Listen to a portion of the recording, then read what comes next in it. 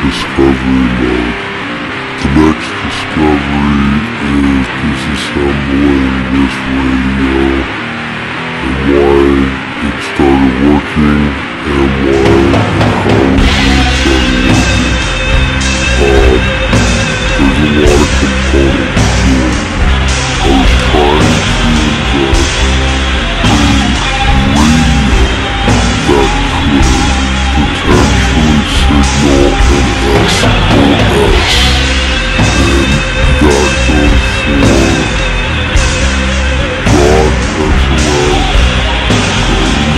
SOS, any SOS where you're knocking your door and say, hey, okay, I just want to make a quick memo.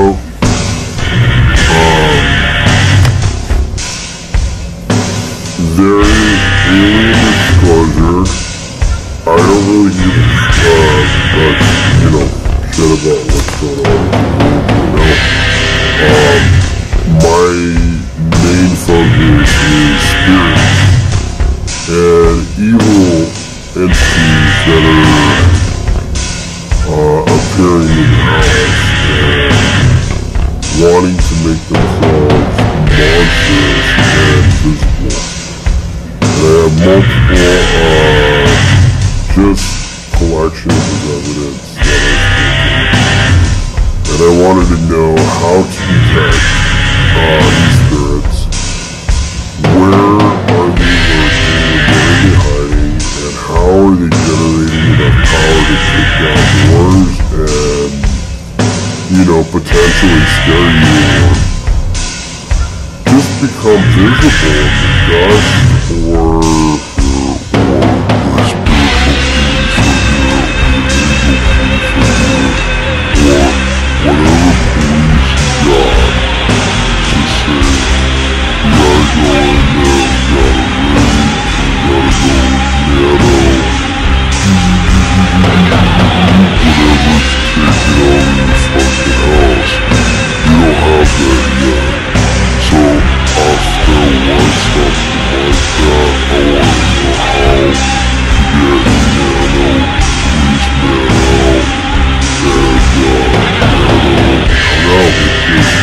what are they attracted to? So I am doing wavelength nanometer measurement,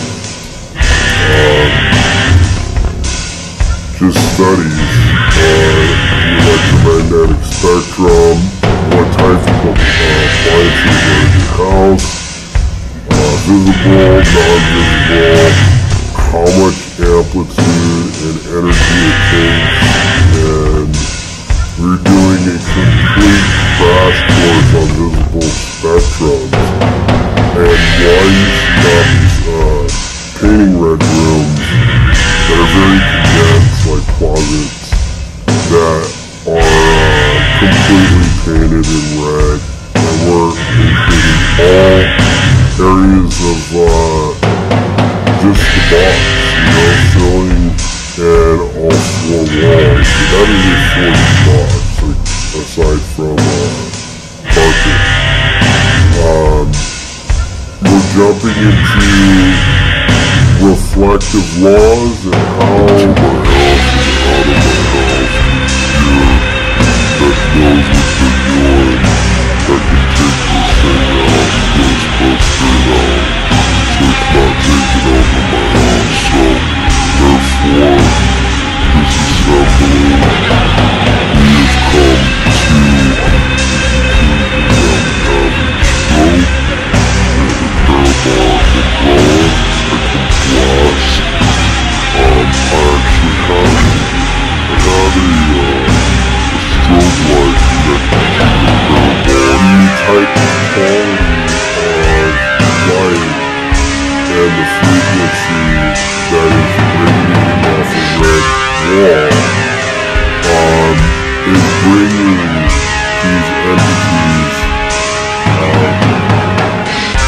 into formation, and this is why the room became animated, and I was experimenting with the chromatic stereo, cross RGB light, I basically gave them a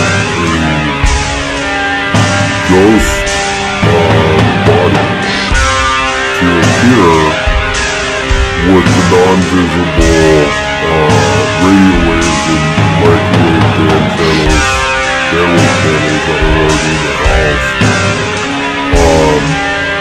I don't want to get scared of what is going on. I just need to understand how to use the technology and how I can make it better and how I can detect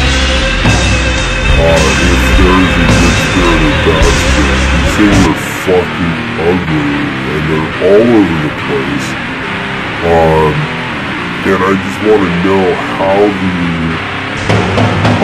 they're generating enough power to move objects in our dimension. And they can do this by generating enough power that we're giving them through electromagnetic charges. And it is because of our own inventions of power consumption. We're taking from the power companies. We're generating power from the sun, which is radiation. And they're adding all together. They're moving into the dimension into our houses, and they are attracting, they're just traveling to the most prominent areas where they can become visible in our 3D world, and then we can spot them. But yes, they have power. I don't know what they're capable of as far as jumping into bodies. I've been kicked in the legs for doing some stupid experiments in dark lighting in studios, but just wanted to touch base. Don't forget to get into cellular waves and how they're channeling through your house. I need to know the amplitude on that. And then I also need to know Wi-Fi, because that is off the visible electromagnetic, non-visible electromagnetic spectrum. So there is a crossfire of different channels to collect signals that have just lines. There's lines everywhere, all over your house. And it all depends on what technology you're using. And they all have forms of higher, from lower energy to higher energy that consume enough power.